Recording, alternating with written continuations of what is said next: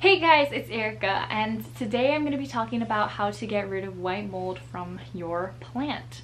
So make sure to like the video if you enjoy it, subscribe. I'll be posting more plant related videos. So yeah, let's get into it. Okay, so I know that it's scary to look at your plants, look at their soil, and see a whole bunch of white mold. Because I remember the first time that it happened to me, I was freaking out. I was kind of like, okay, is this plant gonna die? What's happening right now? First thing that I want to say is that this white mold is pretty harmless to your plant actually. So you shouldn't be too worried about if your plant's gonna survive, because it most likely will. I don't want to say 100% because then you're gonna come back here and be like, Erica, my plant died, you said it wouldn't. So I'm just gonna, it's most likely not gonna die. This white mold is actually feeding on the organic decaying matter inside of the soil that your plant is in. So although the white mold is not harmful, it may indicate that there are some things that you need to change about your care for the plant in order for it to be healthier. To get rid of the white mold is actually very simple, but I think it would be beneficial to kind of talk about why your plant has this white mold and how to prevent it from getting this white mold ever again. So there could be several different factors contributing to why your plant has mold. Most of them have to do with the wetness of your soil. If your soil is soggy, it is more likely to get this mold. There are things that you can change and be aware of to prevent this mold from happening. Some factors can be overwatering, not enough airflow, poor drainage of the soil, it needing to have more sunlight, or just that you have contaminated soil. And these things are all easily fixable with a little tweak in how you care for your plant. First contributing factor could be overwatering your plant. If you are overwatering your plant, that soil is definitely going to be overly moist, overly wet, and that could lead to this mold growing. So for overwatering, if you have a trouble with overwatering your plant, I would recommend to get a moisture meter. You can buy one on Amazon. I'll link one down below for you. They're very easy to use. Just water whenever your plant soil is dry, because I know that sometimes when you use your finger, you can't really tell what your finger is telling you. So that's where I would recommend a moisture meter. Also, if you have a little log that you keep of how often you water your plants, you may find that you're watering your plant more often than you thought.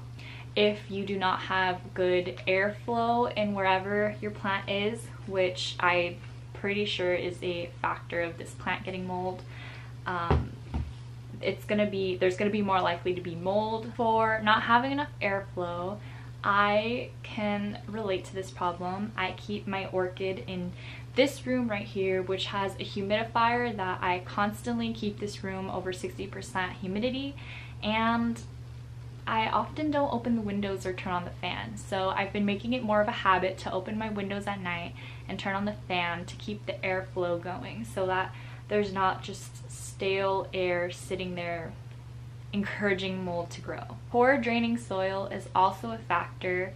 If your soil holds too much water, it is definitely going to stay soggy for a longer period of time than it maybe should be. You can just add more aerating components such as orchid bark, perlite, my personal favorite, pumice stone, is that what it's called?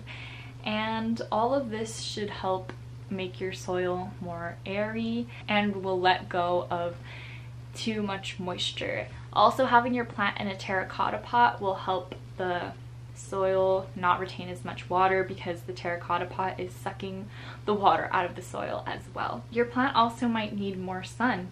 So if it's not getting enough light, the soil will not be able to dry out, and that can lead to soggier soil. And just having contaminated soil will give you will give you this mold. So if you are repotting your plant and it's contaminated and you use the soil again, it is probably gonna get the white mold again.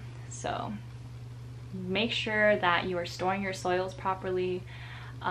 There's nothing getting into that. Like, you don't have it sitting outside open for anything to just enter into it. Have it stored properly, seal it up, maybe use a chip bag clip for it so that nothing can get inside. Okay, well, now that we've covered the factors that lead to the white mold forming, how we can maybe prevent this from happening, let's get into how to fix it. This is my plant with white mold. It is a jewel orchid and it is really beautiful, but we gotta get rid of this mold.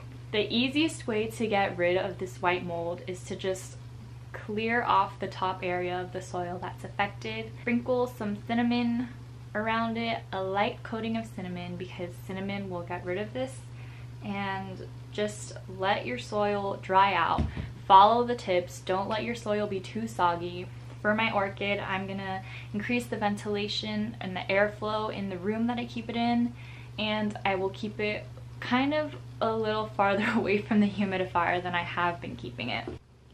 So as you can see, I removed any decaying matter from the plant. I removed any mold affected soil.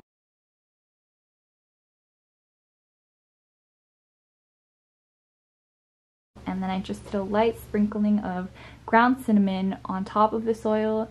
If you can do a lighter sprinkling than the one that I did, that would be great, but I was a little bit heavy-handed with it.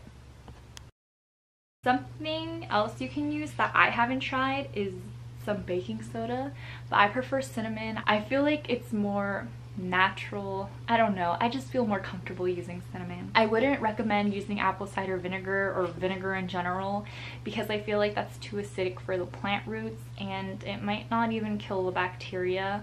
I have definitely not tried that, so I don't know. If it works for you, I guess it works for you, but I just don't feel comfortable doing that. I don't even feel comfortable using baking soda. So we just clear out the soil, sprinkle some cinnamon, and voila, it's ready. But if the white mold comes back, you can just change the whole soil of the plant, and this is a definitely more tedious way to do it. You can do it this way. It's probably the most effective way as well. There's less of a chance of the white mold coming back. So make sure that the new soil that you're using is not from the same contaminated bag if you were previously using contaminated soil. The way that you can get rid of this in just a bag of soil is to open the bag, leave it out in the sun, and let it completely dry. Mix it up a little bit, and then the soil should be good to use again. If you're not comfortable with that, you can just throw the soil out into a spot in the garden where you think needs more soil. That's what I would do because I don't like wasting soil. That should clear up all the mold. But if you put your plant back into the old situation that it was in, where you are overwatering it, or it maybe didn't have soil that drained quickly enough, then the mold will probably come back. So you need to attack the source of the problems, and getting rid of the white mold is just like getting rid of a symptom. So there needs to be actual change in how you're taking care of your plant. Just keep that in mind. Okay, you guys, I hope this video was helpful for you to get rid of your white mold in your plants. Like this video if you enjoyed it. Subscribe if you haven't. I'm posting new plant videos all the time. Thank you guys so much for watching, and I will see you next time. Bye!